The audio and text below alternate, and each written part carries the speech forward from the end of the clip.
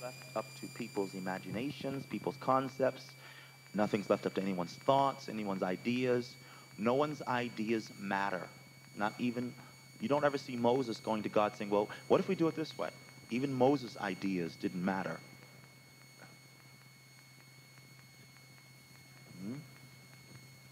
Well, that's why some of us are struggling here. That's why some of us, you've been living for God for a while, but you're struggling because you are too opinionated. You've got too many ideas. And I don't mean like if you have a lot of ideas, that's a bad thing. I mean that your ideas, you are insulted or you are ruled by them if you feel they are not followed. God blessed you with a good mind. He gave you the ability to get ideas. That's wonderful. But all ideas must be surrendered to God. Amen? All ideas must be given to God. All concepts given to God. Especially when you start talking about approaching him. All right, Exodus chapter 30. Verse 17 through 21. We are now moving to the second piece of furniture. The brazen laver. Now, before I get into this, I need to redo something that I said yesterday. I don't think I made it clear enough. But in your handout, there is the image of the pieces of furniture in the shape of a cross. All right? Get that a moment. I need to make something a little clearer than what I did yesterday. It's this one right here. It's on the shape of the cross. And as you study the tabernacle, you recognize all the furniture computes out basically to the shape of a cross. This is all Jesus. Now, I told you on yesterday that Jesus was pierced 6 times or 6 ways.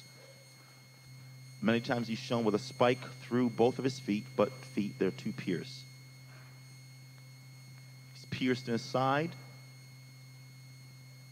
He's pierced in each hand, and he's pierced in his head. Now, I need to make this a little clearer than yesterday. The first pierce, that's the brazen altar. The second pierce, because remember he's pierced twice in his feet, that's the laver. Okay? The piercing in his hand, one hand, that's the candlestick. The piercing in the other hand, that's the showbread. The piercing in his side, that's the altar of incense, the piece of furniture right in the middle. And finally, the piercing in his head through the crown of thorns, that's the Ark of the Covenant. Okay? 6 piercings, 6 pieces of furniture, all for the number of man. He was wounded for, he was bruised for, the chastisement of our peace was upon him, and by his we are. He was pierced for us. Somebody say he was pierced for me. Okay, he was pierced for me. Now, you remember when Jesus taught on the matzah? He's sitting down with his disciples. He is going through the Passover meal.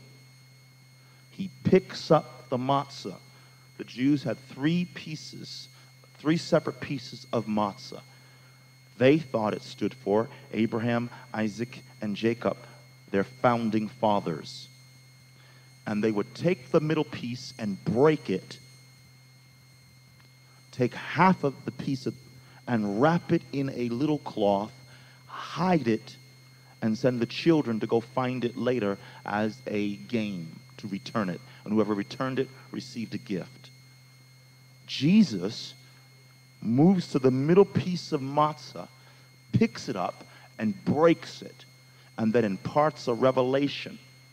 This is my body, which has been broken for you. Now look at if you ever seen a piece of matzah, there are brown stripes and little pierced holes through it. He said, this is my body. I'm pierced, I have been whipped, and I am broken for you. He's wrapped up in linen, He's hidden away in a tomb. But he's telling them, I will come again. And whoever will believe me and receive my resurrection, I have a gift for you. It's called the Holy Ghost. Whew. My God, somebody needs to tell the Lord thank you. Hallelujah. Tell him thank you. He said, if I don't go away, the comforter can't come. The gift can't come. You get the gift after you understand that there's a resurrection. That's why the horns are on the altar. Symbolizes a resurrection. Oh, I feel the presence of the Lord again. Just lift your hands and give him some praise for that. You were broken. You were pierced. Somebody needs to thank God for being broken and pierced for me. Woo! Thank you for being broken for me, pierced for me. Now, if you're going to be like God, sometimes you're going to have to get broken and pierced for others. Can I say it again? If you're going to be like God, sometimes you're going to have to become broken and pierced for others. Parents have learned this, that many times their child breaks their heart and pierces them. They are broken and pierced for the benefit of the child. And when you become mature in the Lord, you're going to be broken and pierced, whipped, crucified for others, that they might live. How many want to be like Jesus? Amen. He didn't hide it from us, did he? He said, now if you're going to follow me, pick up your cross. No, don't pick up your feather bed. No, don't pick up your nice Thompson Chain Bible. No, don't pick up your laptop. Pick up your cross. Come follow me. What do you mean? I already went ahead of you. I've already done this. You're following in my footsteps. Amen? All right, Exodus chapter 30. I think we can get to the Laver by the help of God. Verse 17 through 21. Let's begin to read. And the Lord spake unto Moses, saying, Thou shalt also make a laver, and his foot to wash, and thou shalt put it between the tabernacle, and thou shalt put, for Aaron and his sons shall wash their hands and their feet thereat. When they go into the tabernacle of the congregation, they shall wash with, that they, now you see, this stuff isn't optional. The reason why some of you are dying right now spiritually is because you haven't washed at the laver. All right, let's read that again. That they die not, let's read, or when they come near to the altar to minister, to burn offering made by fire, so they shall wash their hands and their feet, that they, and it shall be a statute, for how long? Forever to them, even to him and to his seed throughout their. He said, hey, you're not changing this. If you're going to live, you got to wash. If you don't wash, you die. I love you. You're my child. I made you. I'll kill you. Come on, some of you parents have said that. I brought you in this world.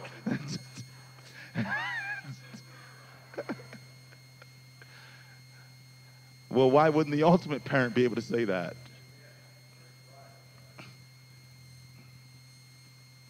All right, so we need to see that this isn't just some little ceremony, some little ritual, some little casual approach. This was life and death. You didn't wash your hands and your feet. You had to wash both. You died. You were inside the tabernacle. You were on your way to the presence of the Lord. And if you didn't do it the way God said do it, Bye. Now, we need to start understanding now about the laver. Before we go further with the laver, would you switch to the next one? I believe that one was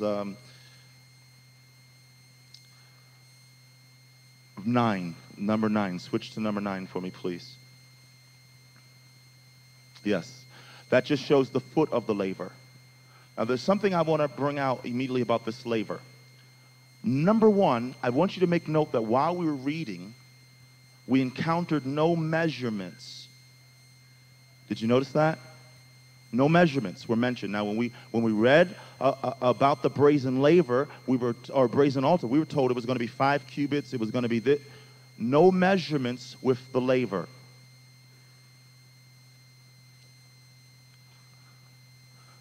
Jesus, when pierced, out of his side came blood and, all right. When they offered up these sacrifices unto God, their hands many times were bloody. They were going to wash now in the laver. And there became a mixture of the blood and the water. This that Christ did on the cross is unmeasurable. There is no measurements to the brazen laver. It is unmeasurable what God did. Oh, you need to write it down. You need to write it down. It is unmeasurable. There's no measurements to the brazen laver to symbolize that the work of the cross is unmeasurable. Can't measure what he did.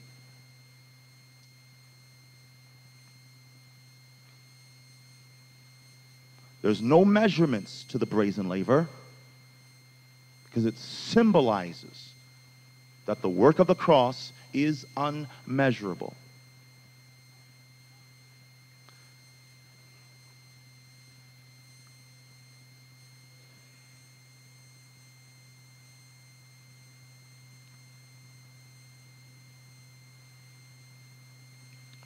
Now, the laver was made of special material. It wasn't just brass like the brazen altar.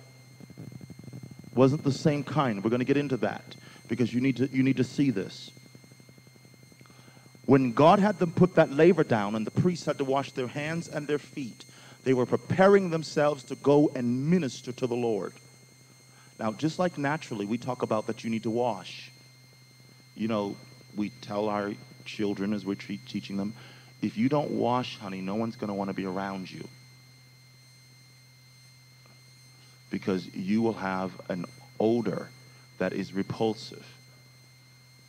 So you need to wash. Well, the problem is we have trained our children to do that naturally. We do that ourselves naturally, but we don't wash spiritually. And we try to go into God's presence with an odor that is repulsive to God. You try to bring in these attitudes that are contrary to God. And God says, no, no, you want me? Wash. Wash those things off of you. Get yourself in the right position in order to receive me.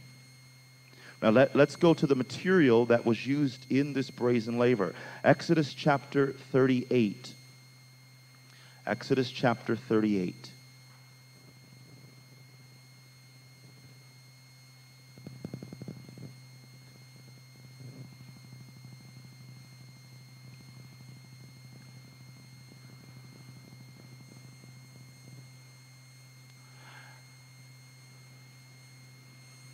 Exodus chapter 38 and in verse 8.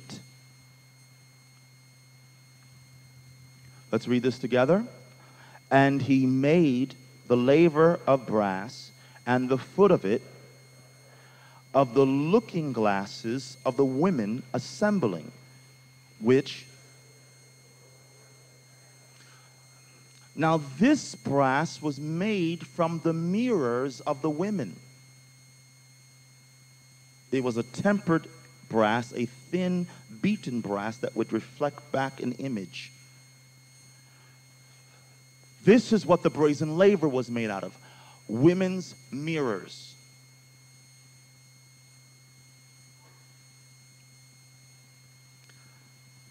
Because God, when you get ready to enter in, see, we're getting ready to go into the holy place. We're getting ready to go into the hidden places of God. Don't bring pride with you. Pride goeth before destruction, and a haughty spirit before fall. The laver symbolized, and we need to get down into some of its symbolizations. Let's begin by going to the book of Ephesians, chapter 5.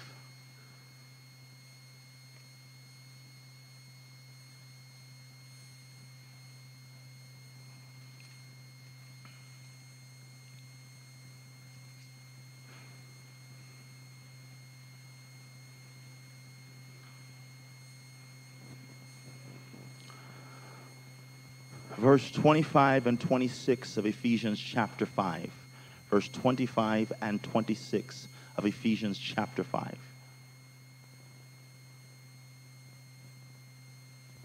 Now, isn't this something, you know, we always get in our heads that what kept the priests and various ones alive was the blood.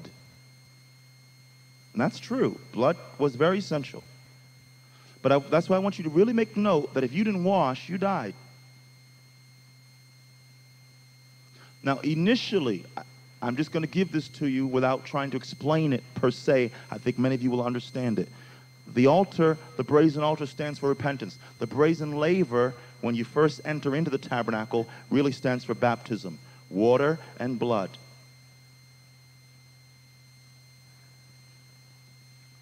But to the believer who consistently comes, because we don't get baptized physically every time. So then what does this brazen laver symbolize to me when I'm already baptized? And that's what I want to get into. Ephesians 5, verse 25 and 26. Let's read.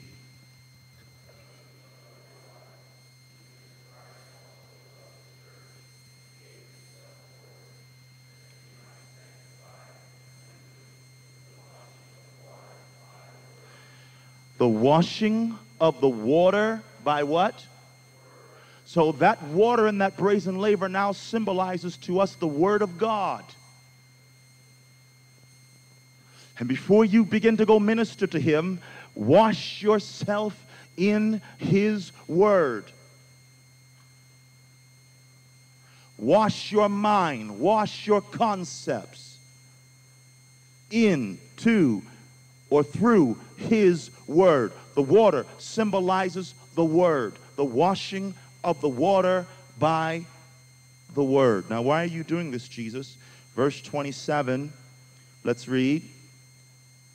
That He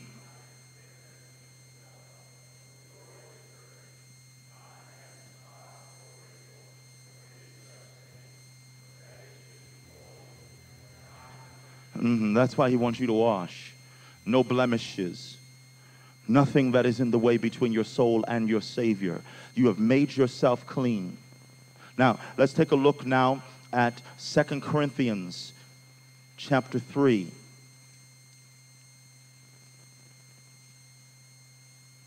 2 Corinthians chapter 3, verse 18.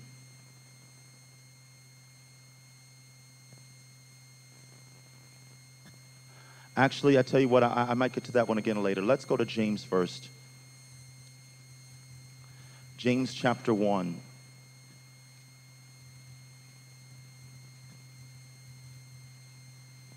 Remember, this brazen laver is made out of the women's looking glass. It's made out of their mirror.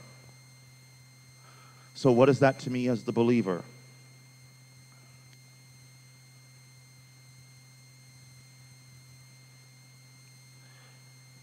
Verse 22 down through verse 25. James chapter 1, verse 22 through 25. Let's read this together. But be ye.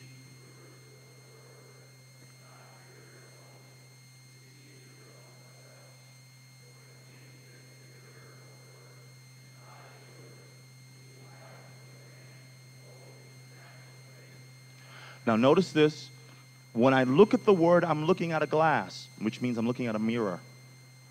The word is also the mirror. See, the reason why this was made out of the women's looking glass is so the priest could look into it and see where they needed to wash. The word not only shows you what you need to wash, the word is the detergent that washes you.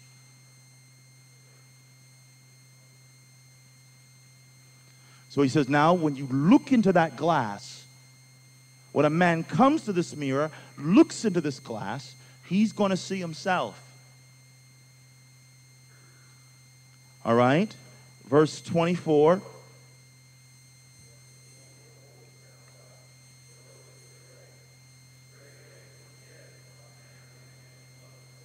Uh-huh.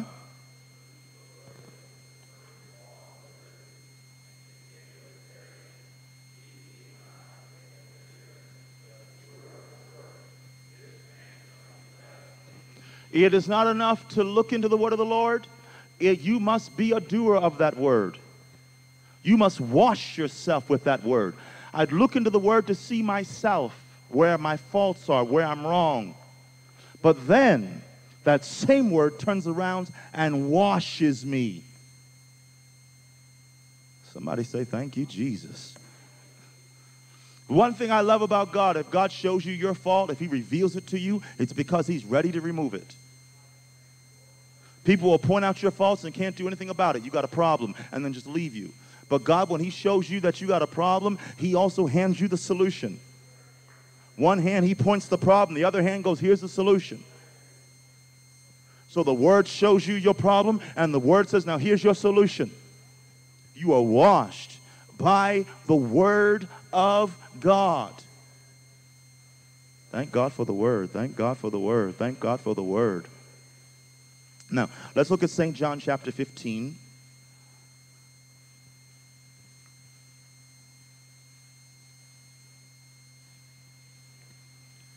St. John chapter 15.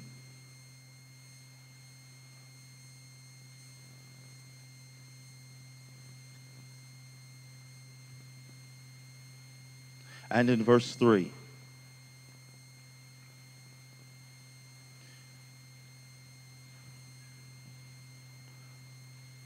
Read.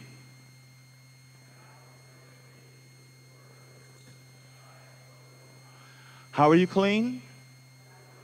By the word. Now, I really just need to take my time here and let's talk to apostolics. What happens to us many times in truth apostolics, we don't know the word.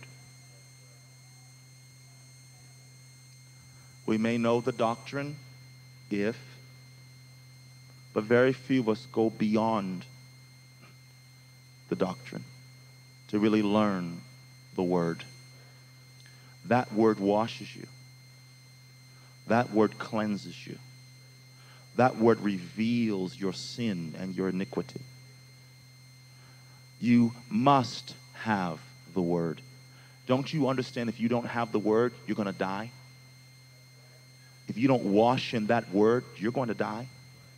With your Holy Ghost, don't you understand that if you don't stop and wash yourself, don't you realize that when you go out into the world and you hear swearing and cursing and all this dirt and filth gets into your emotions and into your soul from everyday wear and tear. Don't you understand you've got to go to the word and start to wash your mind of the concepts and the ideologies and the words and the feelings and the moods? Don't you know when you come into his presence and you want to minister to him, but you want to bring in rotten attitudes and back, you got to stop at the word and say, I will rejoice. This is the day that you have made. I will rejoice. I will not be sad. I will not allow myself to be deterred. I'm going to have a praise because I am washing myself in the word of the living God. And look what else he says, because you need to know something else about this word. Let's go to 1 Peter chapter 1.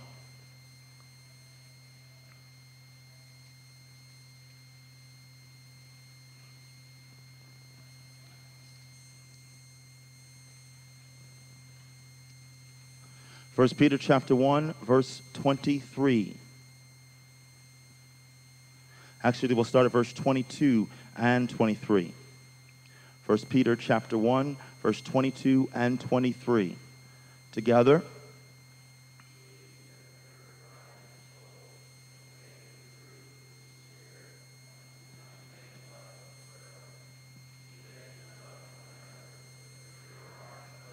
Uh-huh, 23.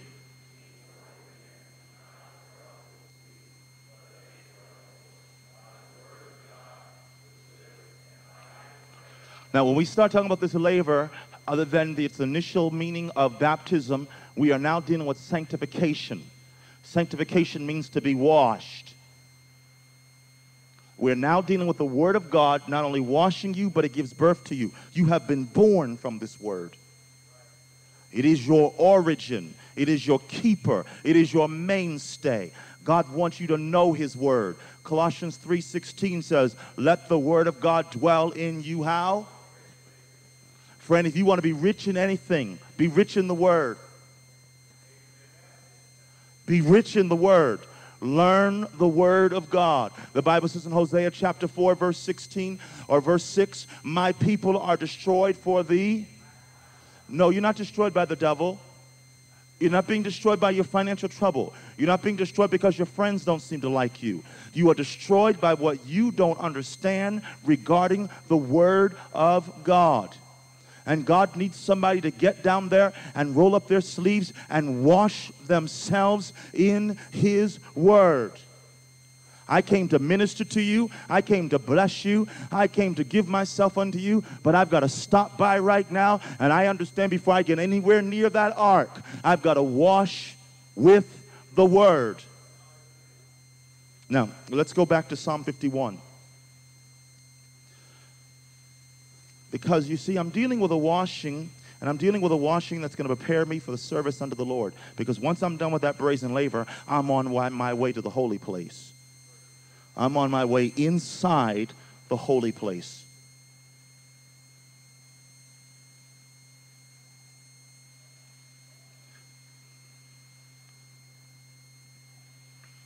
Verse 2. Let's read.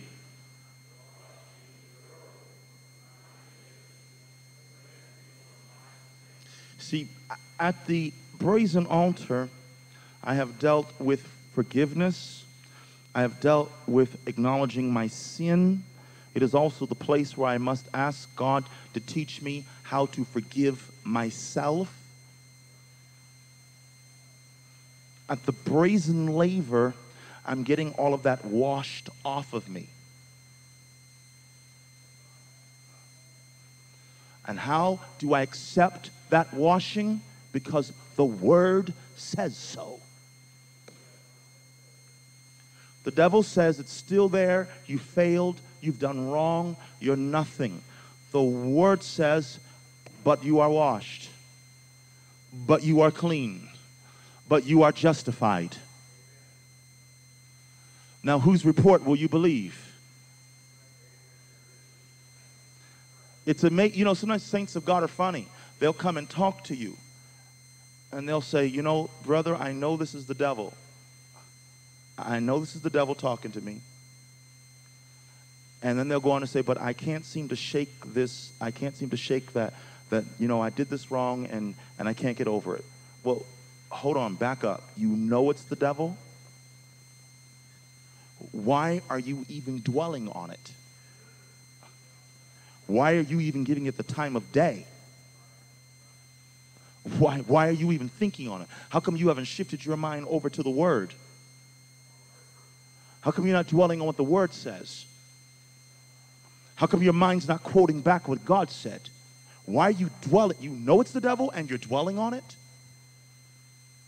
And then you want to know why you're confused? You want to know why you're depressed? You want to know why you're frustrated? You want to know why you don't feel God's presence? You want to know why you don't feel the Lord anywhere near you? How can two walk together except they? So if you're not agreeing with him, are you walking with him at the moment? Then maybe that's why you're not feeling him. Shift your mind back to his word. This is why the Bible says, the entrance of thy word giveth light, it maketh wise the simple. This is why the psalmist said, give me understanding. He's talking about the word. He said, and I shall live. This is why he said, wherewithal shall a young man cleanse his ways? By taking heed unto the word of the Lord. This is why he said, thy word have I hid in my heart, that I might not sin. You want to change the way you're speaking? You want to change the way you're thinking? You want to change your attitude? Put in the word of God. You don't need some more Freudian concepts. You don't need some more philosophical jargon. You don't need just some more experiential. You need to put the word into your spirit and then speak that word back out of your mouth until you begin to believe those things which you are saying. And when you believe what you are saying, it shall come to pass. You shall have whatever you are saying. But apostolics, let me tell you, we need to get some word in us. We've got folk that have been saved 20 and 30 years, and you've never even heard about a tabernacle of Moses. You don't even know about the tabernacle of David. You don't even know about the ashes of a red heifer. You don't even understand, amen, some of the formats of God. Oh, no. When you want to grow up into the headship of a word, you've got to know the word. To know the word is to know God. To know God is to love God. To love God is to become like God. To become like God is to please God. To be like God and to please God is to live with God forever. Thy word, I need your word. Now, God's not ignorant. Anything we want to learn from schooling or anything else, we spend time with. I don't know why when it comes to God, we expect to get it through osmosis. We want to lay our head down on the Bible and the information is filtered through the leather and right into our heads. It's like anything else. You're going to have to apply yourself to the word. Don't you understand? You're going to have to fight to read your Bible. You think the devil's just going to sit there and let you read? Don't you know that when you start trying to read your Bible, you always end up trying to join Cain in the land of Nod? It's the best NyQuil going. It's the best sleeping pill going. When all of a sudden you try to read your Bible. Now pick up anything else you want to read. Pick up Life magazine. Pick up any kind of sports. Pick up any kind of newspaper. But when you start picking up the Bible, all of a sudden your eyes start closing. You start yawning. Why is that? It's because the word is life. These are the words that I speak unto you. They are spirit. And they are life. They will change you. And the devil knows it. Somebody lift your hand and say, Lord, give me a hunger for your word. Come on, ask God here tonight. We need a washing of the water by the word. Wash me in thy word. Now listen to what he said in Romans 12. We quote it often. Romans 12, verse 2. Be not conformed to this world. Be ye how? Why? That you may prove what is that good and acceptable and perfect. Now let me tell you why some of you are so frustrated. You are trying to find the mind of God and you've never renewed your mind. You can't know the will of God until your mind starts going under a renewing process.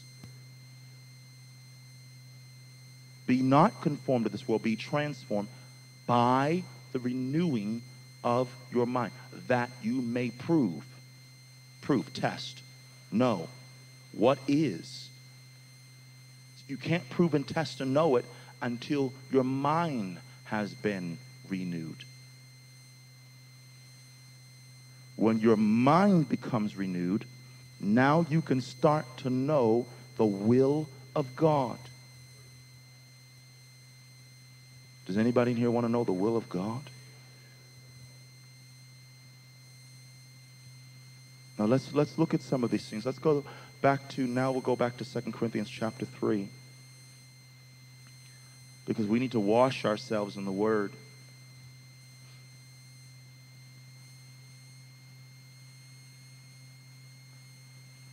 You know what? I didn't even finish Psalm 51 yet. I guess we need to finish that, huh? That would be a good idea. Let's finish Psalm 51 first, and then we'll go to 2 Corinthians 3. He said, now I need you to wash me. And see, this is what you pray when you get to that laver. Wash me.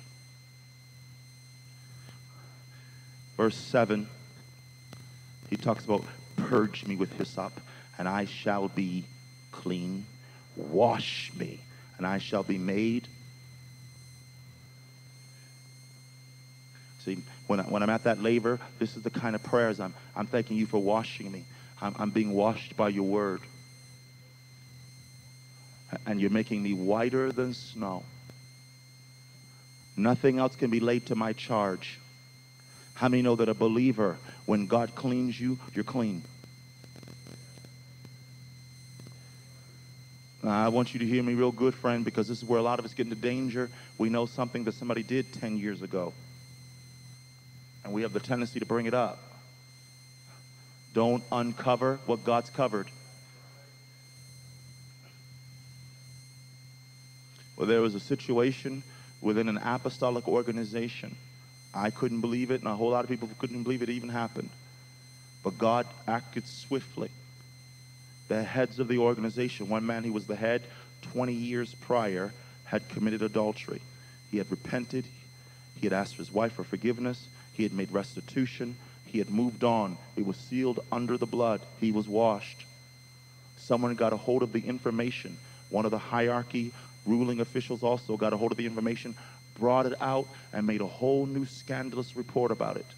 Within 3 months of doing that, he was dead. You never uncover what God has covered. And when that thing is washed, it's gone. So don't you let the devil bring it back up in front of your face anymore. Don't you let the devil make you feel ashamed of it anymore. But you look at the devil and say, I'm washed. Somebody say, I'm washed. Say, I'm clean. And so when you know you're washed and you're clean, you will not allow the enemy to stick that in your face, and you will not allow the enemy to make you feel guilty or condemned any longer. You stand up like a child of God and you say, now I'm ready to minister. The whole purpose of them washing up this laver was preparation to minister unto the Lord. It was the release of their gifts. It was the release of their ministry to walk into the Holy of Holies and to minister unto God in a brand new dimension and in a brand new level. And that's why some of you can't do your ministries right now, is you feel guilty. You feel condemned. You're not letting, amen, the blood wash you. You're not letting the water cleanse you. God said, don't you know you're clean? And it's not by your works, but it's by my work. Clean through the word that I've spoken unto you. Clean through that word. He said, now purge me with hyssop. Verse 10. Create in me clean heart and renew a right spirit. Now I want you to notice this. Once he has made these kinds of prayers, verse 13, then will I teach transgressors thy ways. Sinners shall be converted unto thee. Then I start to minister. Then I begin to move. Then I begin to deal with people in their life. But do you see what he says in verse 12 or 13? Excuse me, 14. Deliver me from blood guiltiness. Deliver me from the guilt of blood. Deliver me from the guilt and the shame of what I'm feeling, of what I've done to somebody else that's caused them hurt and harm. It's a powerful thing, friend, when you can be free in your mind. It's powerful when you can be free in your conscience. It's powerful when you can walk into the presence of the Lord, and even though you have done things that are wrong, you have taken the necessary steps to become clean, and you can wave your hands in the presence of God, and you can declare unto the devil, you cannot point a finger at me. You have no charges against me. All charges have been dropped. Jesus dropped the charges, and now I am free to open up my mouth, praise and worship my God with a lightness and a joy in my spirit. He said, this is where I need for you you to restore unto me the joy of thy salvation. Man, when you've been washed, there ought to be joy. You can't tell me you're washed and you look like you've been baptized in lemon juice. You can't tell me you're washed and you act like someone just stepped on your toe. You can't tell me you're washed and you're acting like somebody that just chewed on some briars. If you're washed, there's some joy. Thank God for joy. There's joy when you're washed. There's joy when you're clean. Thank God for that cleansing. Would you lift your hands again and thank Him for the cleansing? Thank you for the cleansing, the washing of the water by the word. I need to discuss this about the word a little bit more. Let's go to 2 Corinthians chapter 3 now. We're making it there.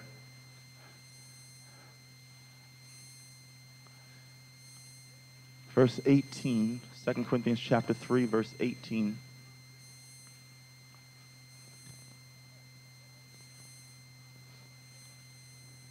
I'm going to be honest with you, friend. Too many of us are too knowledgeable about everything else but the word. You ask some people how to cook certain things, they spout the recipe out of their head.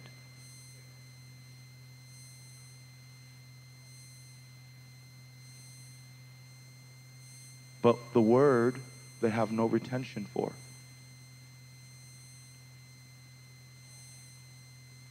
You ask some people about certain stats and figures of the Cincinnati Bengals or some other sports figure, they spout, they make this many touchdowns, they've done this many things. But about he who's the greatest superstar at all, they know little.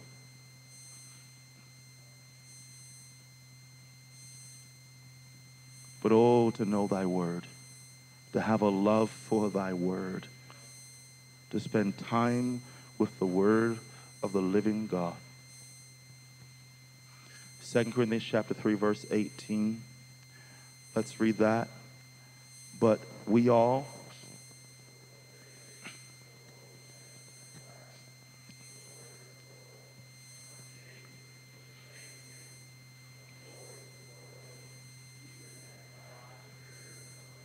now let's take a look at this. Let's break down what Paul is talking about.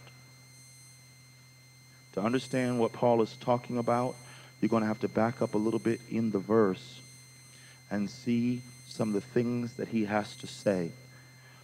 Verse 12 and 13 and 14. Let's read.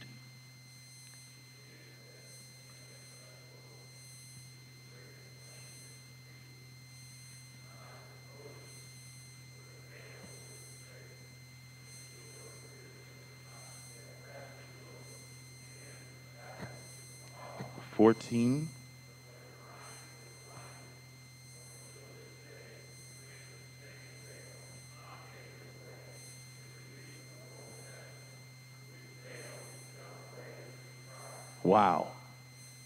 So now we all with open face. The veil has been taken away. Don't tell me you can't understand the word. The veil has been taken away. You can. The veil has been taken away. That's what he means by open face. There is no more veil. We all with open face behold the glory of the Lord. We look into a glass, into a mirror, and we behold the glory of the Lord, the works of God. Now look what he says. When you read the word of God, you behold the glory of God. What happens? You are changed into what you are seeing. You are changed progressively from glory to glory. How's this done? By the Spirit. So the Spirit takes the word of God and starts to construct you into the image of God. This is why the devil wants you to be discouraged to read. This is why the devil wants to tell you that you're reading and you're wasting your time, you're not understanding anything, you're not getting anything. Why are you even bothering to read? Don't you understand that when you read, you just handed your spirit another brick? Don't you understand that when you study, you just handed your spirit a trough?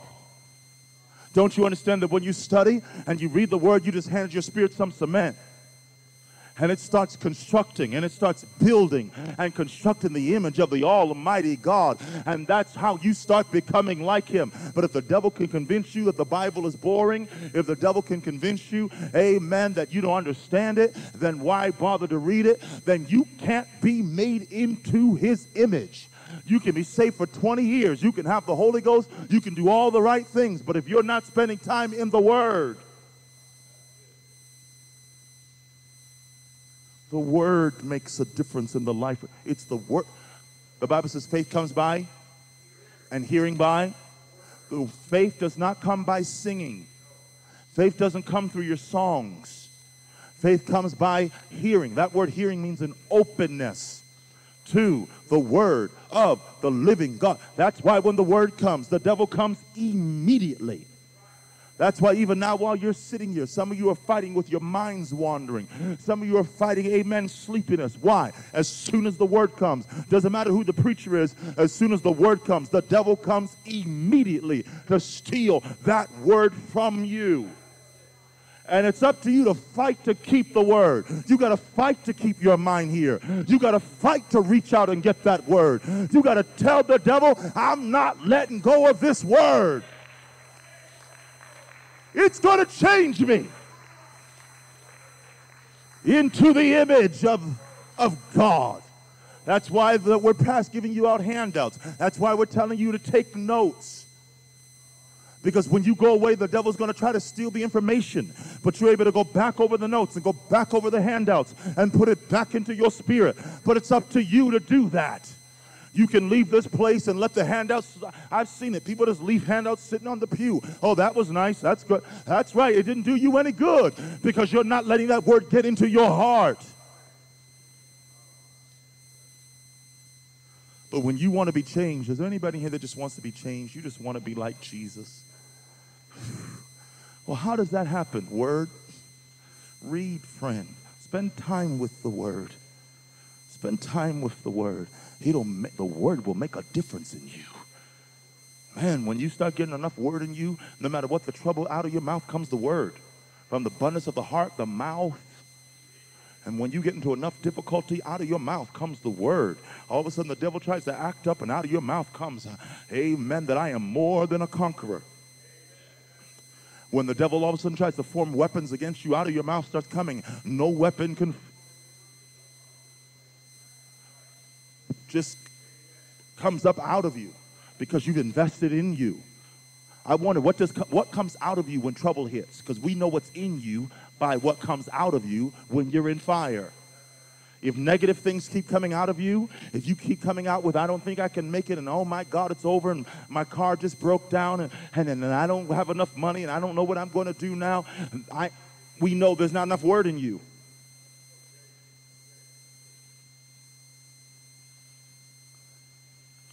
But friend, it doesn't mean that every time a trouble comes, you just quote a scripture, but you ought to have the concept of the scripture.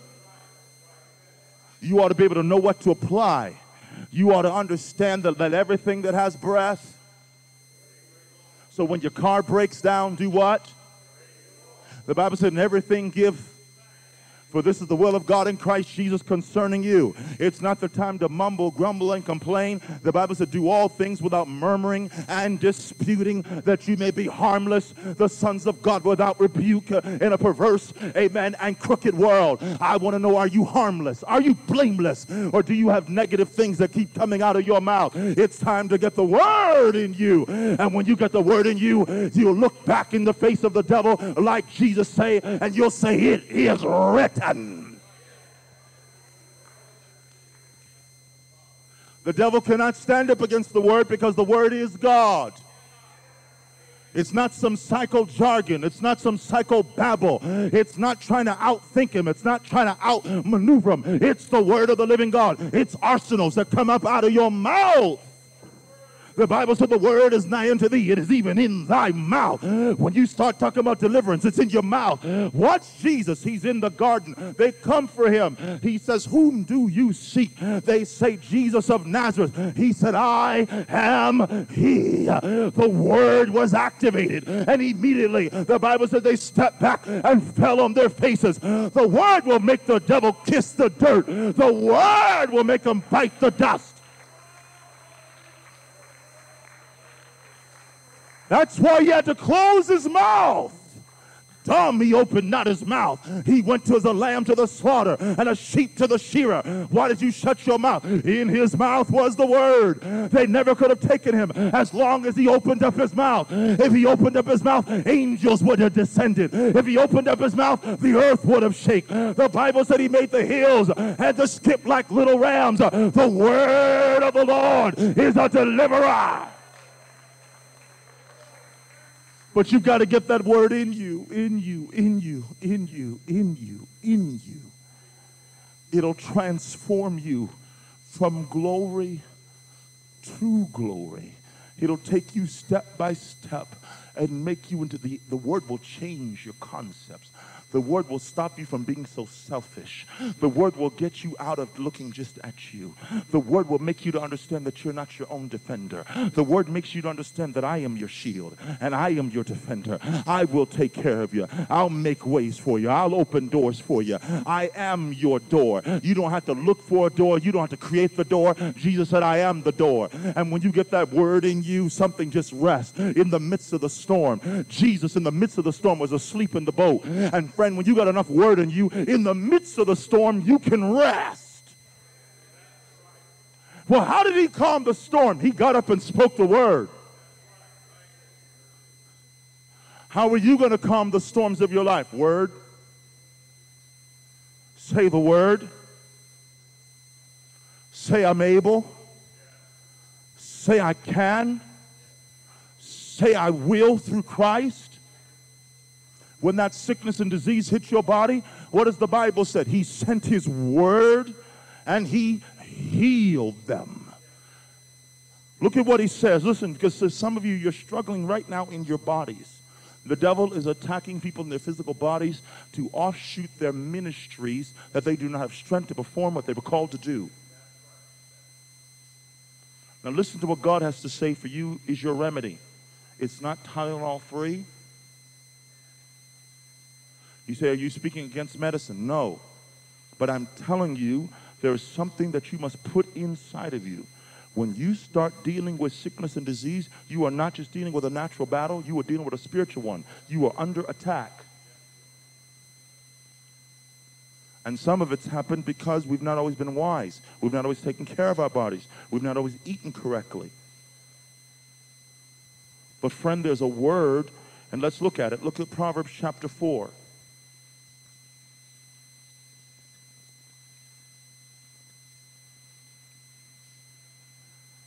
See what the wise man has to say about it. Proverbs chapter 4, verse 20 through 23. Proverbs chapter 4, verse 20 through 23. Let's read that together. My son,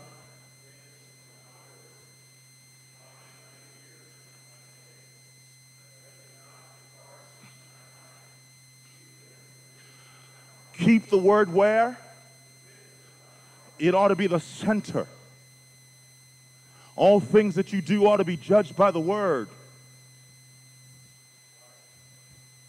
He said, now keep it in the midst of your heart. Why? Let's read 22 and 23.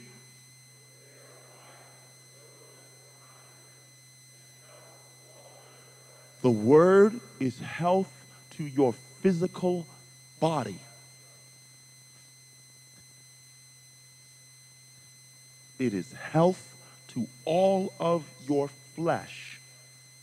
If you are struggling physically with sickness, you need to get yourself some CDs, cassette tapes of the Bible.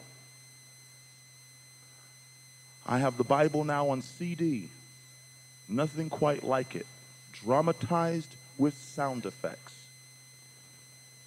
So when you hear John the Baptist preaching, you hear the river of Jordan rolling by him. Have it on CD so I can play each chapter is on an individual track. So if I just want to listen to one chapter over and over again, I just put it on repeat and go to sleep with the word. When I wake in the morning, the first thing I'm hearing is word. My mind's not drawn immediately to problems. See, that's why some of you are struggling. As soon as you wake, bam, your mind hits a problem. It's tough to do when the word's playing.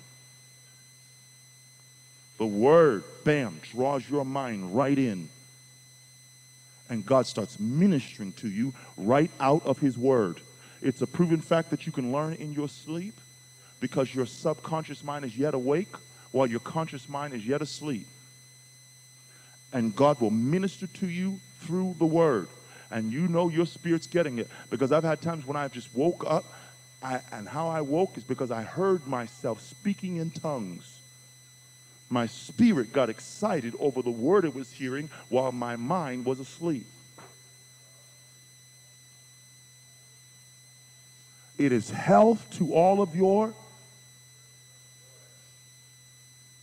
The word is not just something, amen, to tell you how to repent and be baptized and be filled with the Holy Ghost, and now that's it. Now I don't read my Bible anymore. No. The word is health to your physical body. Now look what he says now in verse 23. Let's read that.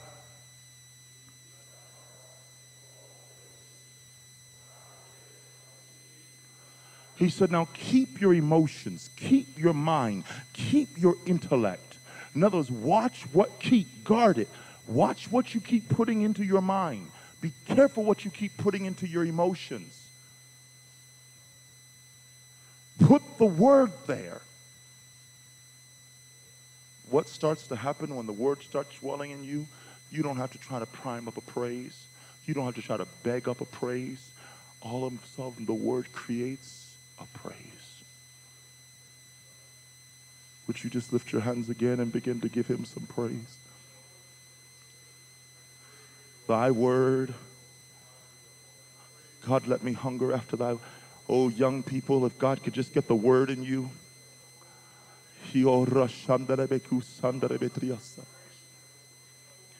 Hallelujah.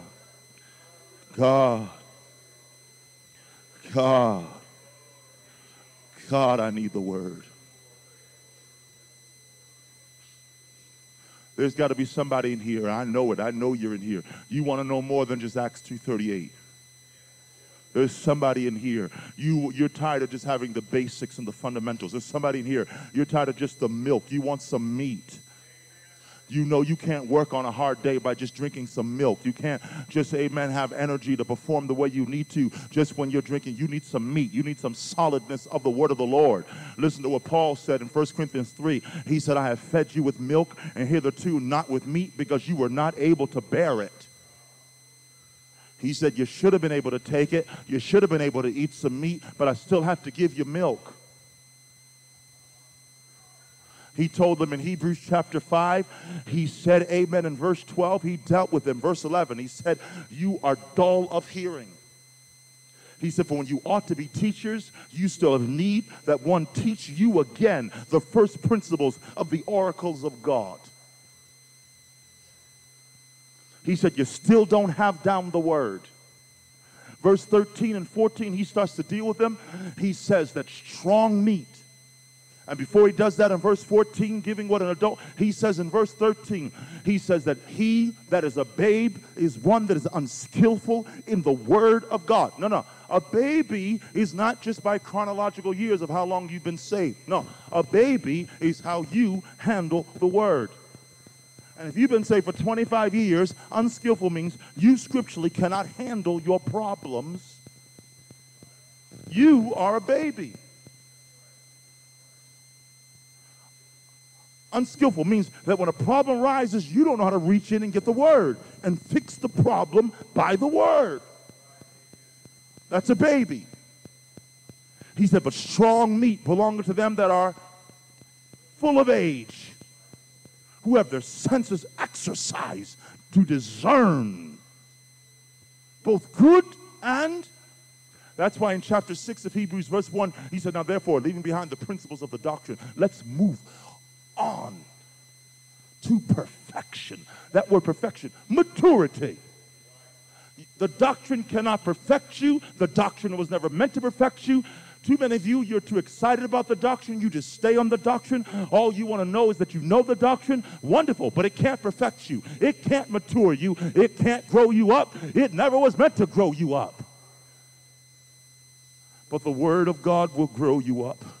As you get further and deeper into the entrance of the Word of the Lord, it reveals to you truth. It shows you things that you've never understood before. God said, I want to know, is there somebody in here that's just hungry for some more Word? Now let's go to Jeremiah chapter 20. Jeremiah chapter 20. These are one of these scriptures. I was talking to somebody earlier. Sometimes these are one of these scriptures that we quote again, and we don't quote them right as far as content of what they mean. So I want you to see this because it has a relevance also to what we're teaching now.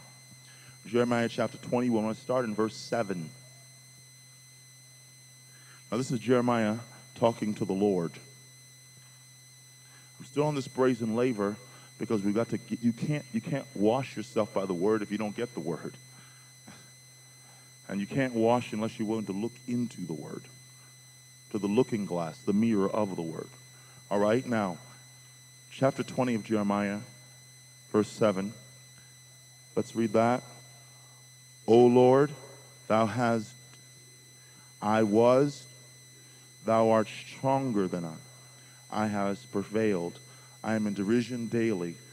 Everyone, do you hear Jeremiah? Jeremiah says, I feel deceived right now. I feel absolutely deceived. Everyone's mocking me. Now, when he says everyone, he's not really, he's dealing a lot with God's people. God's people are mocking me. I'm giving them the word. I'm telling them, I'm doing what you want me to do, and they're mocking me. All right, verse 8. For since I spake, I cried out, I cried violence and spoil, because the word of the Lord was made a reproach unto me. I cried out with what you told me to cry out with. If you read the verses above, you'll see that God had prophesied judgment upon them. I said what you wanted me to say, and all I'm doing is getting a derision. I'm just getting mocked. I'm being made fun of. Verse 9, read.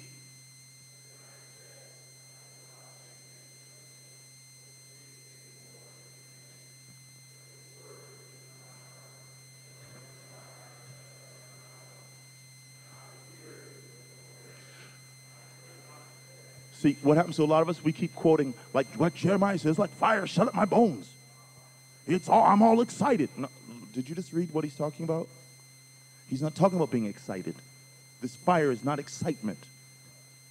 He's feeling deceived. He's feeling mocked. He doesn't want to speak anymore. But look what he says. What is in my heart?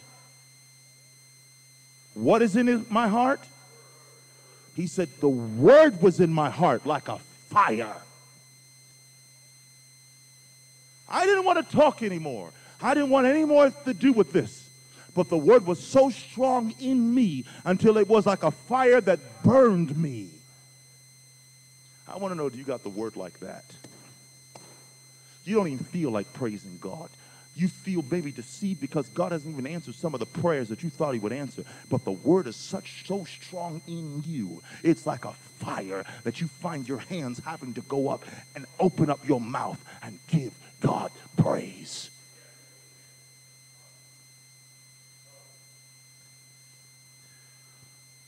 He said, he goes on down, he's still talking about it. Verse 14, he said, cursed be the day wherefore I was born. Let not the day wherein my mother bare me be blessed. He's upset. He's not talking about joy. He's upset. He's feeling mighty deceived. But man, there's something when you got the word in you enough that the word is like a fire shut up in your bones. I want to know, is the word in your heart that strong? Is the word of fire shut up in your bones like that? That things can go so wrong against you, but the word causes you to act in accordance with the will of God. Now, this is the kind of thing that God is looking for. This is the kind of people that God needs. You see, the priests, when they stepped in that temple, they were extremely knowledgeable of the ways of God. They understood the laws of God. They knew the laws of God. They were knowledgeable. How many know that you're a priest unto the Lord?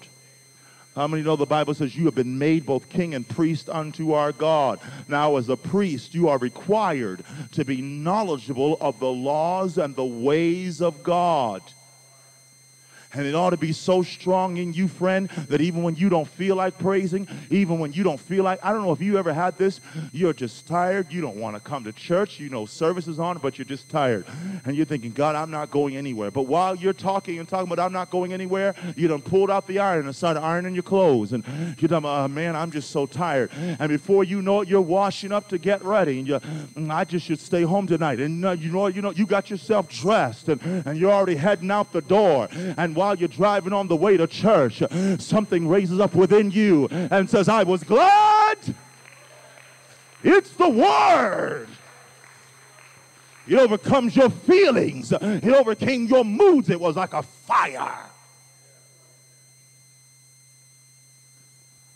God's not concerned about a fire of joy as much as he's concerned about the fire of the word, because you have a fire of the word. It'll bring a joy. Can you say amen? Would you lift your hands and give God some glory right now and praise and honor right now? Somebody needs to ask God for the hunger of some word in here. Let me be a doer of this word. I don't want to just speak it. I want to do it. Let me do this word. Let me do this word. Let me do this word.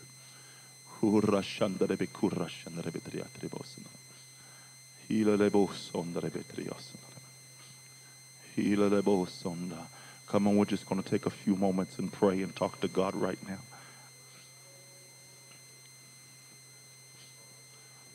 Come on, you need to digest this word.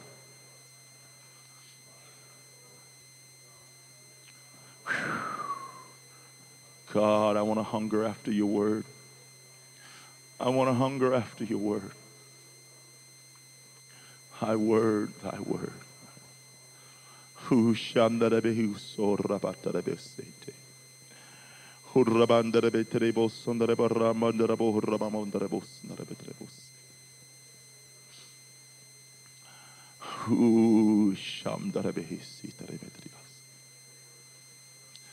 need your word. I need your word.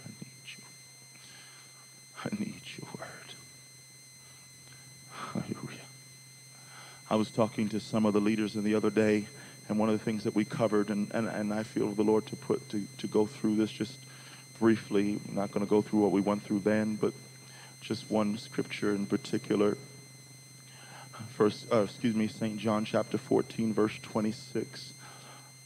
Because what's happening to so many of you is you're saying everything opposite to the word, and you want to know why you're not being blessed, and you want to know why things continually to go wrong. But your speech is contrary to the word. God will not bless someone who speaks contrary to his word. If you keep saying that you can't make it, why some of you are struggling right now is because all you keep confessing is how you feel. You keep confessing that you don't feel God. You keep confessing that I just can't seem to pray. That's all you keep saying. But that is contrary to Scripture. The Bible said, let the weak say. Okay, so you got a weakness over here. God didn't say keep talking about the weakness. He said confess that you are what? Confess you can do it. I will pray. I want to pray. Stop confessing about how you don't want to pray. The more you confess that is the more you don't feel like praying. Start confessing that I will pray. I want to pray. I will cry out to God. I will focus on God.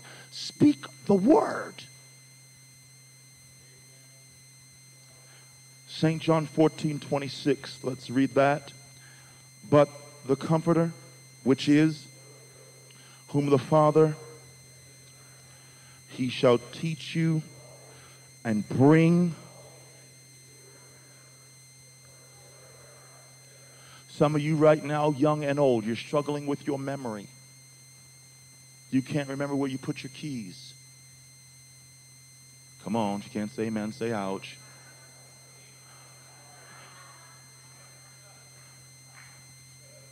You don't remember where you put your wallet. You don't remember where you put that certain paper that you need. The Holy Ghost will bring back to your... The Holy Ghost is your hard drive. The Holy Ghost is your data bank. Now, all God said is bring it up. Bring it up on the screen of your memory. How do you bring it up? You go to the Holy Ghost. Father, I thank you for bringing it back to me. And the Holy Ghost will bring it back to your... Stop confessing that you have a bad mind. Stop confessing that you have no memory. Stop confessing about how poor. Well, when I was younger, I really used to do well. Now, you know, old age, I guess.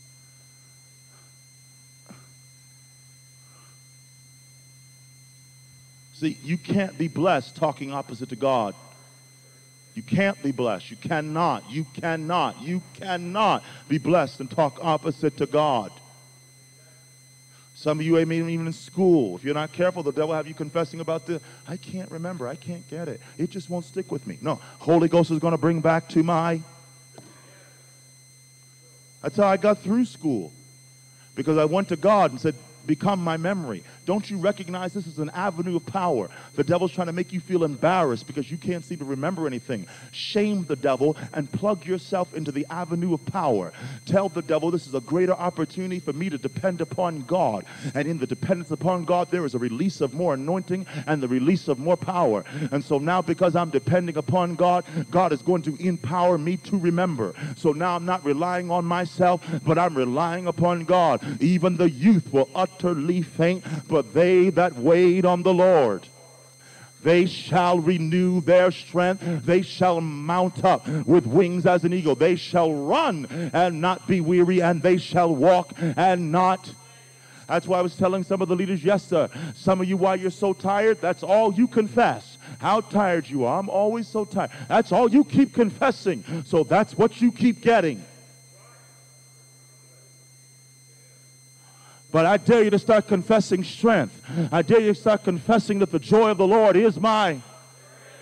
I wonder, does somebody have some joy in the house? It is your strength. Hallelujah.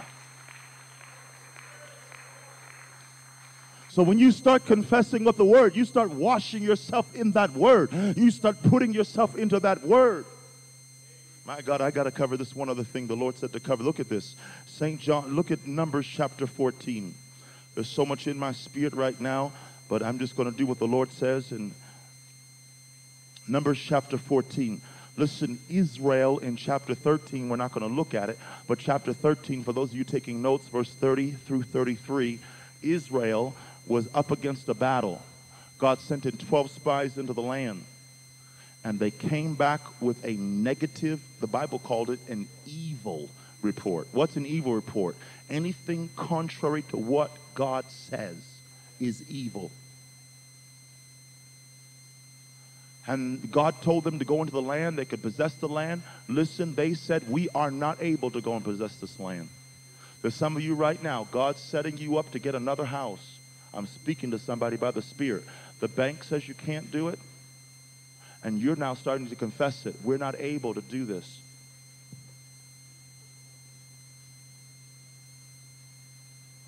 The day that God is limited to a bank to give you money to get a house is the day that you need to find another God.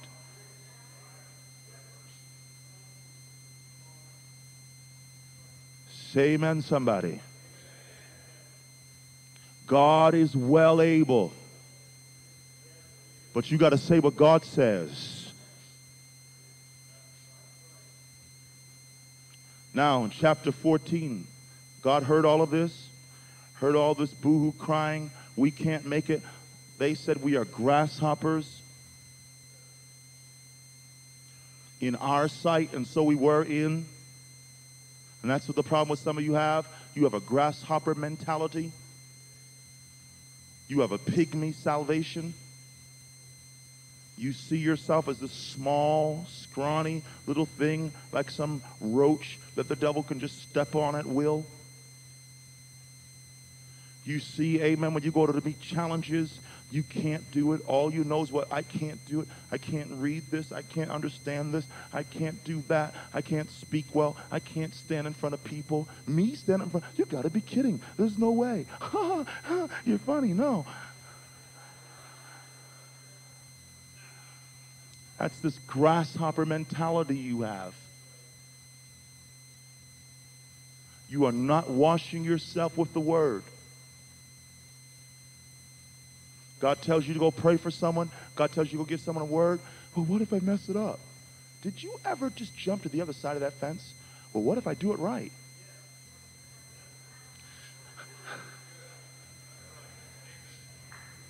I mean, you let the devil make you dwell on the negative. What if you mess it up? Well, devil, what if I do it right? Yeah. That means I'm going to give you a couple of black eyes.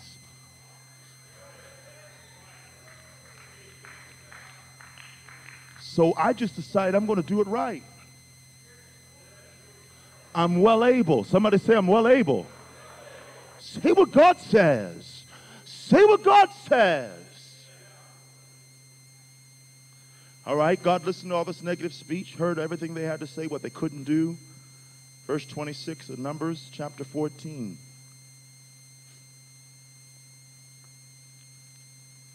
Let's read. Now there comes the day when the Lord speaks. He was silent through all of this. And some of you, you've been speaking negative for so long and God's been quiet. But there comes the day where the Lord speaks. 27.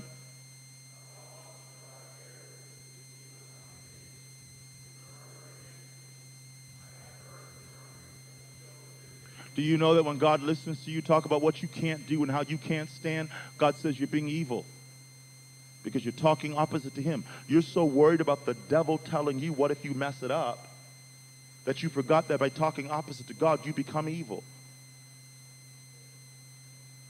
Amen. Amen. He said, I've heard the murmurings of this evil congregation of how much they murmur against me. Verse 27. I'm going to read it again. Let's read it again. How long shall I bear?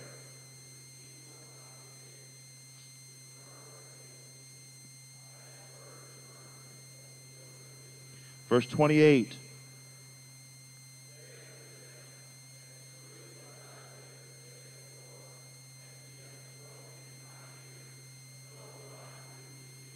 Oh, you say you can't do it? You keep saying you can't pray? You keep saying that you can't remember things? You keep saying how tired you are? You keep confessing that you don't have enough money? You keep confessing that you never have enough money to go on vacation like you like to? You keep confessing that you never have enough clothes? I'm going to do what you're saying. Done. Granted. Here you go. Don't worry about the devil. I'm doing it.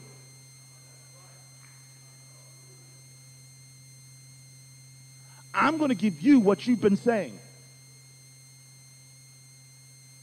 You've been saying that you're a weakling. You've been saying that you don't know how to pray for people. You've been saying that you can't be used by God. Done. You've been saying about how unhappy you are. You've been saying that you never have any joy. Nothing ever goes right for you. Why do I always get the cheap end of the stick? How come I'm always the low man on the totem pole? Everybody always wipes their feet on me. It's not fair. I never get anything I want. Done.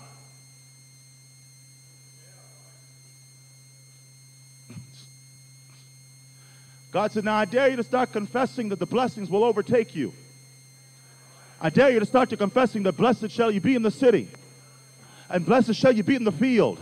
And blessed shall you be in the country. And blessed shall be your storehouse. And blessed shall be the fruit of your basket. And blessed shall be the fruit of your womb. I dare you to start saying that and see if I won't do that. Hallelujah. I dare you to start confessing, I have joy. Let the weak say, I am. Wash yourself with that word. The devil says, well, you're lying. You don't feel that. Hold on. You only keep talking from one side. You keep talking from your flesh. And that's why you don't feel it. Your spirit always has joy. You have a Holy Ghost within you. The Bible says there's righteousness, joy, and peace are in the Holy Ghost. How many have the Holy Ghost in here? That you have joy, you have peace, and you have righteousness. It's in. Somebody believes God. It's in.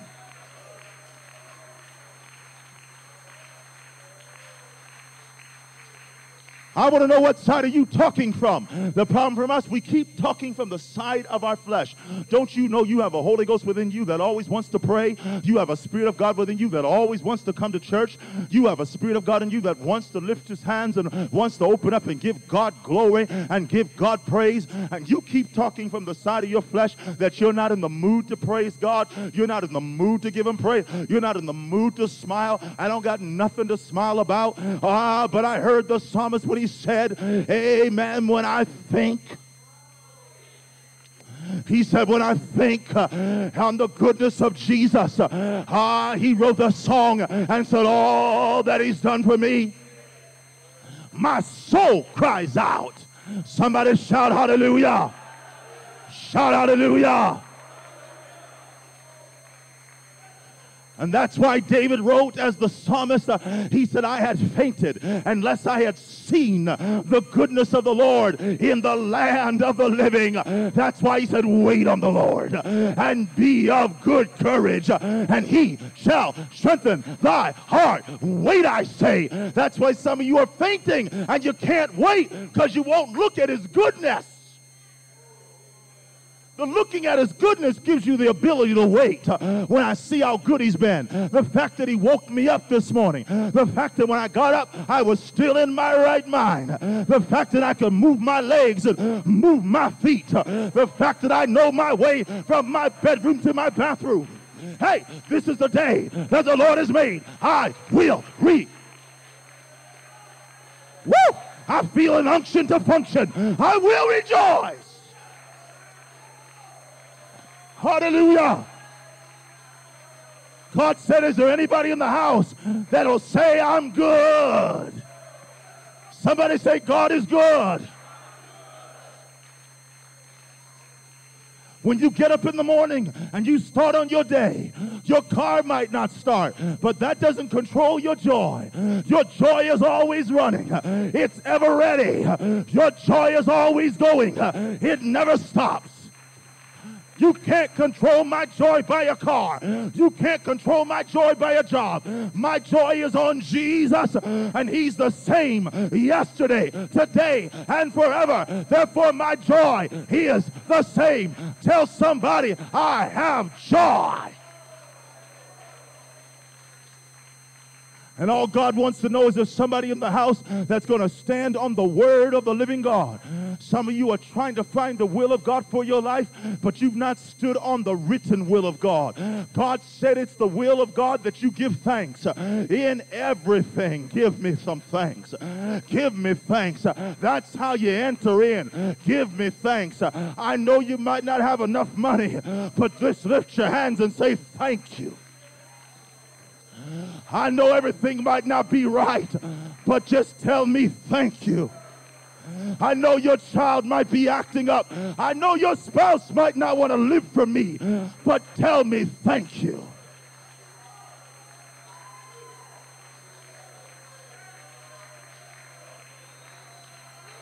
Oh, somebody tell them thank you.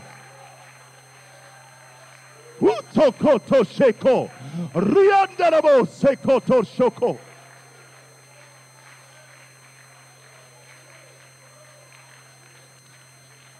Listen real good, my friend, because God is ready to take us to the next level. And God is telling us tonight that even though you have struggles and even though you have problems, and you do have them, he's not ignoring them. He's not trying to tell you you don't have them. He's not trying to say they don't exist. He's not trying to say it's a figment of your imagination. He's not calling an elaborate 3D hologram. He is saying, I know it exists. I know you have difficulties. I know you have problems. But I also gave you a weapon. And would you please use it? He's looking at Moses, and Moses is standing at the Red Sea. Pharaoh is coming behind him, and he's locked in the land. He's got 3 million people trying to follow him. He starts crying unto the Lord. The Lord looks back at him and says, wherefore criest thou unto me? What is in your hand? He said, well, a rod. Well, he said, would you stretch it forth? Use what you got and go forward. God said, I put a word in your mouth. Stretch out that rod of the word out of your mouth and part your Red Sea. Tell the devil that what should destroy me, God's going to make it deliver me. What the enemy meant for evil, God's going to make it for my good. Tell the enemy, I am more than a conqueror. You can't take me down because I'm going up. I'm made just like my daddy. Tell the enemy, greater is he that's within me. You might be struggling right now. You might not know where all the answers is, but I challenge you to speak the word. I challenge you to look at your own physical body with your bones aching and arthritis trying to set in heavy, and look at your body and say, hear ye bones, the word of the Lord. I am healed by his stripes. I am delivered by his word. I am cleansed by his word.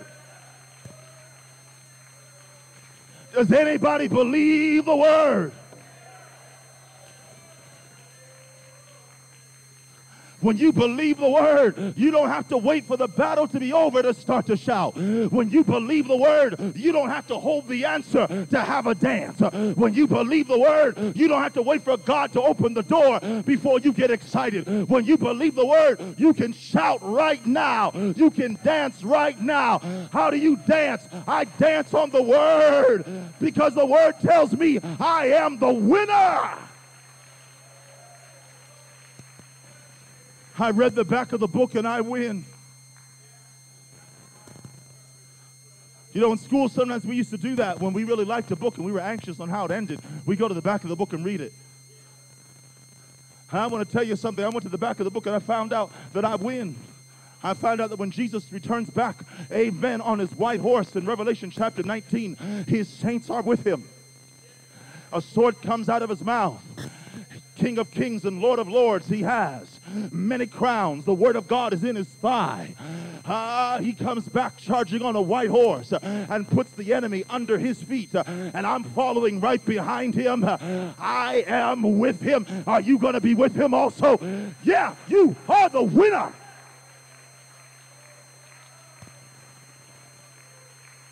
This is why he said, ye that are holy, be holy still. This is not a time to quit. This is not a time to give up, but it's a time to bend over and wash yourself in that word. The word of God is going to create in me the image of the Almighty God. I shall be just like him, strong, mighty, resilient, well able, and I'm going to walk through fire. And yea, though I walk through the valley of the shadow of death, you're with me. I'm not going to fear any evil. I'm not going to worry about the opposition because thy word have I hid in my heart. God needs for somebody to wash yourself in the word right now. I want you to get a problem that you've been concerned to match the problem and start to thank me for the answer. Hallelujah. Thy word. It is the word that created the world. It is the word that spoke worlds into dimensions and into existence. It's the same word which you read and have now. And if this word can speak worlds into dimensions, this word then can change you. And some of you, the devil's trying to make you feel like you can't be changed. Like every time you take 3 steps forward, you take 2 steps back. But you tell the devil, you are a liar. I am being changed from glory to glory as by the Spirit of the Lord, because I believe thy word. Come on and give him some praise in the house out of your mouth. Come on, give him glory.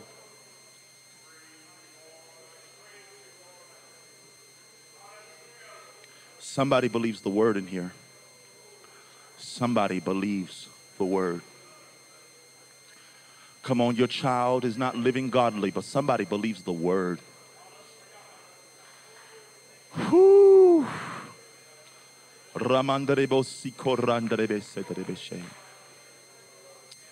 Oh, come on, young people, lift your hands to your God. Come on, he's your God, he's your God, he's your God, he's your God. Somebody believes the word. Somebody believes that when they praise, God says, when you praise me, I inhabit your praise. Come on, if you believe that word, open your mouth and praise him. He lives in your praise. Hallelujah. Hallelujah. Hallelujah. Hallelujah. I'm opening up this altar right now by the Spirit of the Lord. There's some of you, you're sick in your body. There's some of you, you've got some very serious concerns on your mind. And God's calling for you right now. There's some, you know who I'm really calling for by the Spirit? I'm calling for those of you that are worried. Whether it's over your bodies, whether it's over finances, whether it's over children, whether it's over something else in your life, whether it's over a job decision, whether it's over whether you should move or stay, you're worried. And God is calling for you. Because he said, be anxious for nothing. Don't be worried. But by prayer and supplication with thanksgiving, let your request be made known unto God. And the peace of God, which passes all understanding, will keep, that word keep, guard, garrison, fortress, becomes a fortress around your heart and your mind. Come on, as we give God some prayer right now. The Lord's calling for those of you that are worried. There's some of you that need salvation in here. God's calling for you.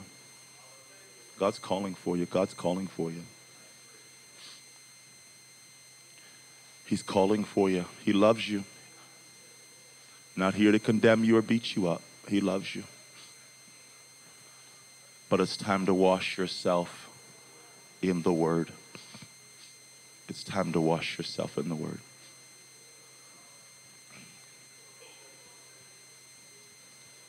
Time to wash yourself in the Word, friend.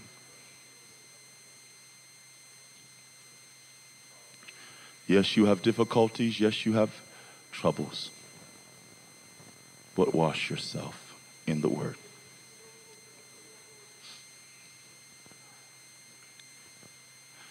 I want you to do this as you're coming up here. Just listen to me just one moment so that we can approach together and get answers from God. The first thing we need you to do, whatever it is you're really worried about, maybe it's more than one thing, and in many cases it is. I want you to take some time right now and tell God, what is it that's worrying you? What is it that's making you so afraid? For some of you, it's fear of failure.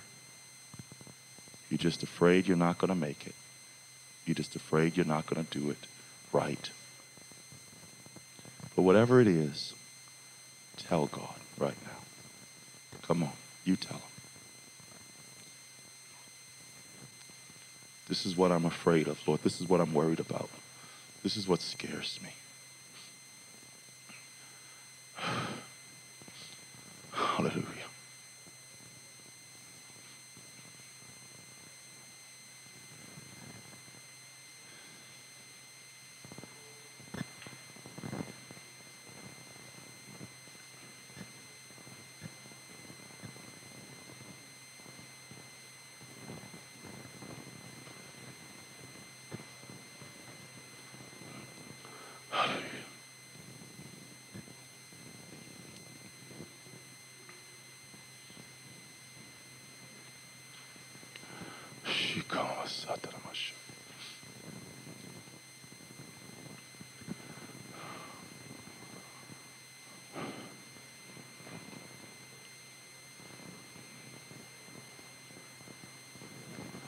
This is what's bothering me, God.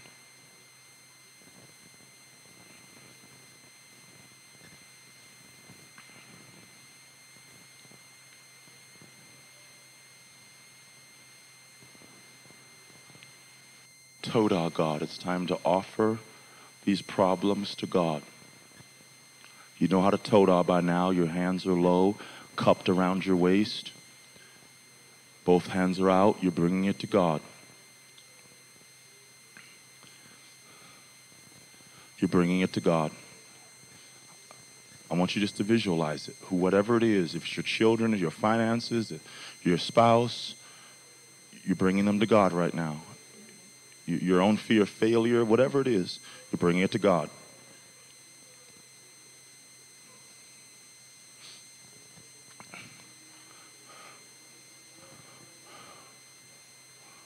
Come on, just tell the Lord, I give it to you. I offer it to you. I give it to you. You're the only one that has the solution. You're the only one that can handle it. You're the only one that can do this thing. I can't do it. Come on, tell him, I can't do it. I can't handle it. This is yours.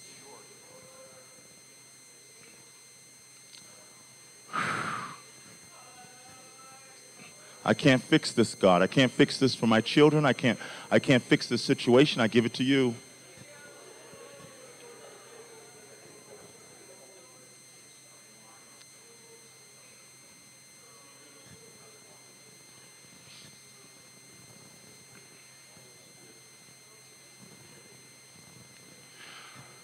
Now you're lifting those hands of Todah straight up now in the air as you offer. You have given it to him. I give it now to you. It is now yours. Receive it from me. Receive the burden of it. Receive the responsibility. I will do what you tell me to do about it. It's yours. Whew, my God, I feel the presence of the Lord. Somebody's getting lighter. Somebody is finding release. My God. Hey, it's yours.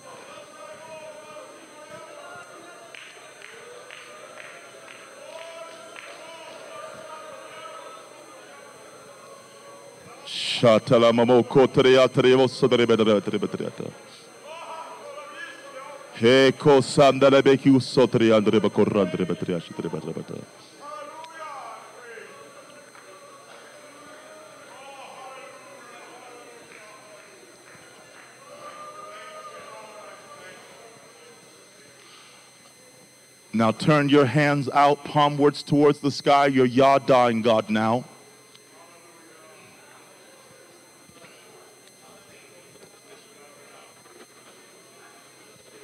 You're throwing javelins into the camp of the enemy. You are a soldier. You are a warrior. You are a fighter. Hey, glory. Koto shokotaya. You cannot keep me down with this. I'm a fighter. You can't make me lose sleep over this. I'm a warrior. You won't make me lose my appetite. I'm a fighter. I'm a soldier. Shakatalabo soko.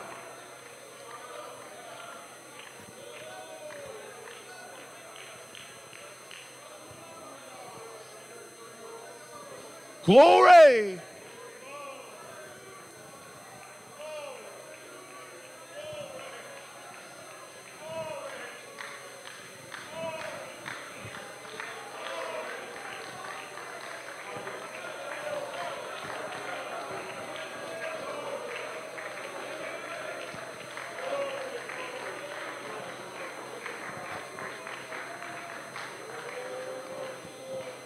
I want you to get ready to repeat after me because we're getting ready to put that word on. We're getting ready to just wash ourselves with that word right now. Say, Lord. Oh, come on, say it like you know it. Say, Lord, I believe your word. Your word says that I am more than a conqueror. And I believe what your word says. Your word says that I am well able to handle all problems through Christ, which strengthens me. And I believe your word. Your word says, no weapon that is formed against me shall prosper, and every tongue that rises against me in judgment I shall condemn. And Lord, I believe your word. Your word says, many are the afflictions of the righteous, but the Lord shall deliver them out of them all. I believe your word. I believe your word.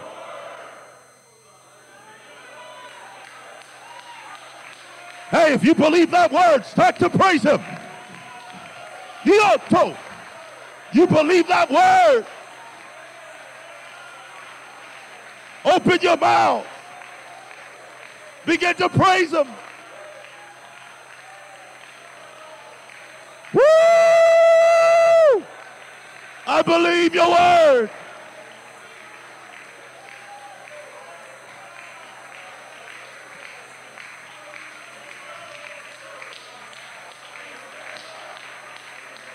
Oh, glory. Oh, glory. Oh, glory.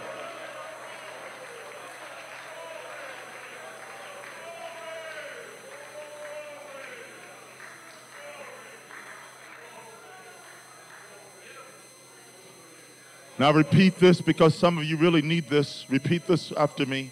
Say, Lord, you promised to teach me how to profit and to lead me in the way that I should go. This scripture is Isaiah chapter 48, verse 17. And I believe that you are my mentor, my teacher, and my instructor. I receive you as one that will direct me and will show me the things to do. Father, you said you are my shepherd, and I shall not want.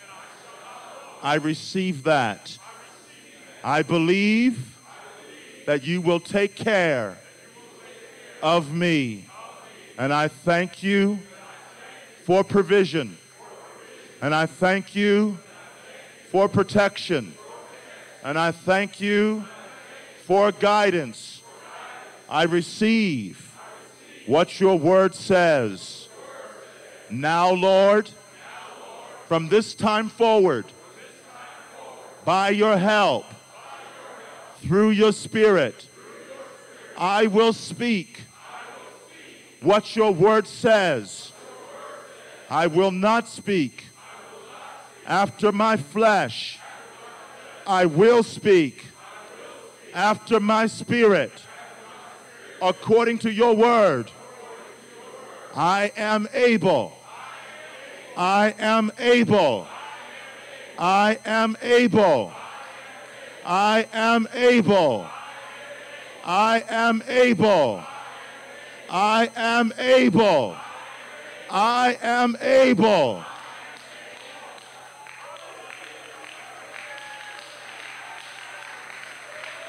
Oh, open your mouth and praise him. I am able.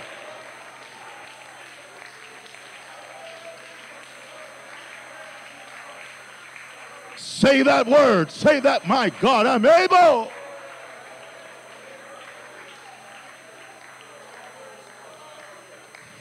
Now, as you lift your hands, you are praising God for the truth of that word. I praise you for your word. I praise you for deliverance. I praise you for bringing me out. I praise you for keeping me. I praise you for being my mentor.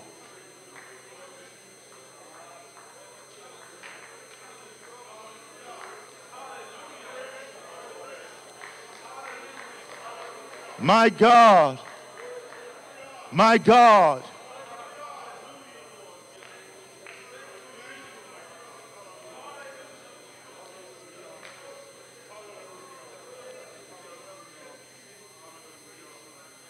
Finally, I want you to quote with me Psalm 144, verse 1. We're going to put it this way. Just repeat after me. Finally, Lord, you promised to teach my fingers how to fight and my hands how to war. And I receive that you shall teach me how to fight no matter what the situation is. And you have already promised that I have the victory. I am not fighting to get the victory. I am fighting to maintain the victory. Victory is mine. I am a warrior. I am a soldier. I am armed and dangerous. I have great weapons. My weapons are praise. I'm lethal when I praise. My weapons are prayer. I am lethal when I pray. When I open my mouth and I call your name, demons tremble. When I open up my mouth and call your name, sickness and disease bows. My weapons, joy. The devil has no power to put sorrow upon me, for I have joy. I am a warrior. I will not go down. I am a fighter. I will not quit. I am able to do all these things, for you are my teacher. I am your student, and I'm an overcomer.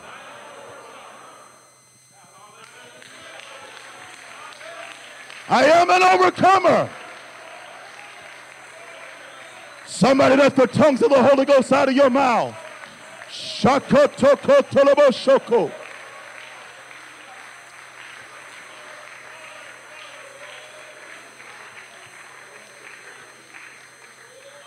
I want to just tell you one thing. The world has learned that this works, while the church feels like it's odd to do.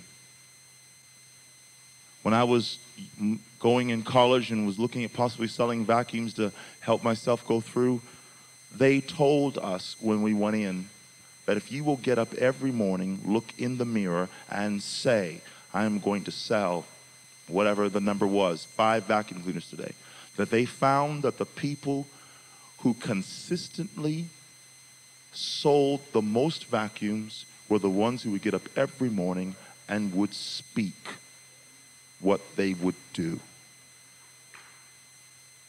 Now, if the world has learned that to sell vacuums,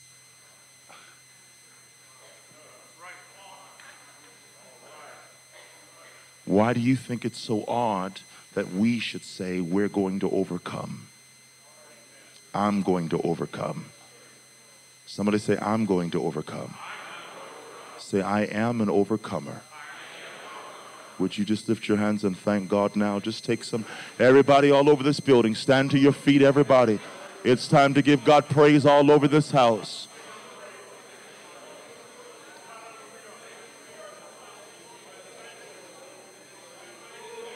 Come on and give God glory all over this house.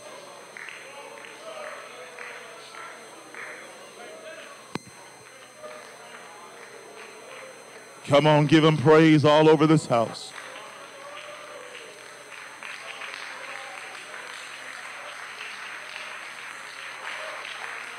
Glory. Glory. Glory. Will you be fought after this? Yes. The enemy will try to fight you and discourage you. But God challenges you to say what he says. Just say what he says, friend. And know that you're an overcomer. We're getting ready just to take our offering right now. On your way back to your seat, just tell somebody, I'm an overcomer. Just tell them I'm an overcomer because God said so. I'm an overcomer because God said so. That's all. I'm an overcomer because God said so. I'm an overcomer because God said so. Ushers, would you make sure the offering plates are up here in the front? We're just going to have everybody bring their offering unto the Lord.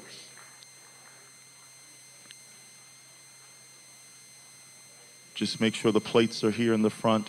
We're going to bring our offerings unto the Lord. And we're going to close with the bringing of our offering unto God. Just bring the offering plate to the front. I don't see two. Maybe we can get one more up here. Thank you.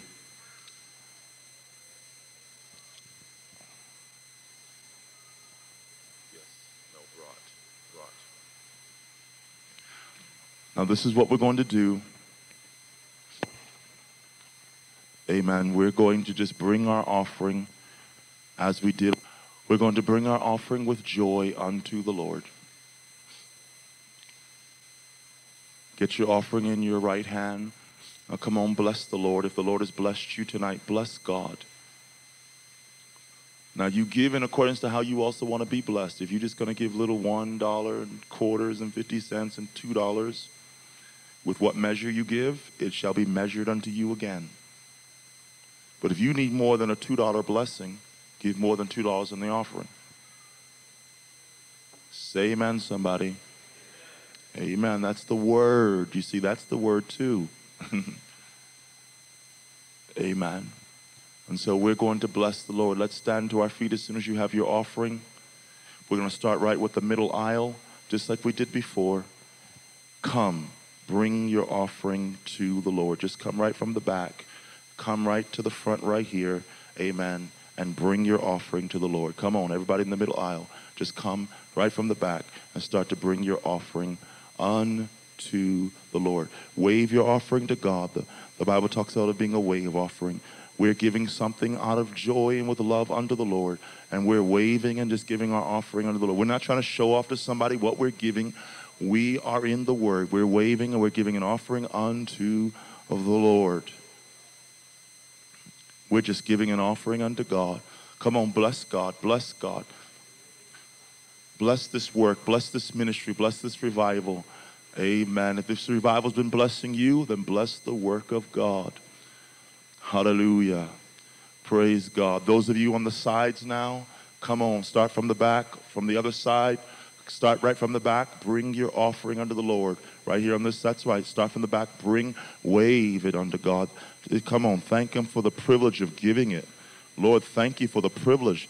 You gave me strength to be able to give. You supplied the finances for me to have. And I want to say thank you for letting me be able to give. Thank you for causing me to be able to give. Thank you, Lord God. What a privilege. What a privilege. What a privilege. Somebody needs to thank God for the privilege of giving. Come on, don't look like you're in pain when you're coming to give. God loves a cheerful giver. That's the word. Woo! Thank you for giving. Thank you, oh God, for the privilege of giving. My God, what a privilege. Amen. We thank you for your liberal giving. We're going to be dismissed. We want to remind you that tomorrow prayer begins at 5 and the service begins at 6. Come and let's be blessed. We're going to be going inside the holy place. You don't want to miss it. We're going to begin at the candlesticks, and you're going to understand some of the mysteries that are wrapped up inside of the holy place as it relates to you. For when we start into the holy place, you start into the place of power. So you don't want to miss it, friend. You want to get an understanding of what I'm to do inside that holy place. Amen? Would you stand with us right now? Dr. Cobb, would you come forward and dismiss us, please? Lord, we stand amazed at your talent, at your abilities, at the wonderful things that you have prepared for your people. We stand amazed at what you're able to do with us, for little is much when you are in it. And Lord, as we have presented ourselves and as we have presented offerings to you, we know that you are going to multiply, not only monetarily, but you're going to take what we have offered you and you're going to turn fear and worry and anxiety and sorrow and mourning into joy and rejoicing and victory and conquering. We believe that you are going to turn bad into good, negative into positive, because we believe your word. I ask you to keep us safe and bring us back with rejoicing and thanksgiving and praise as we come back to your house tomorrow. In Jesus' name, amen. God bless you. Greet one another.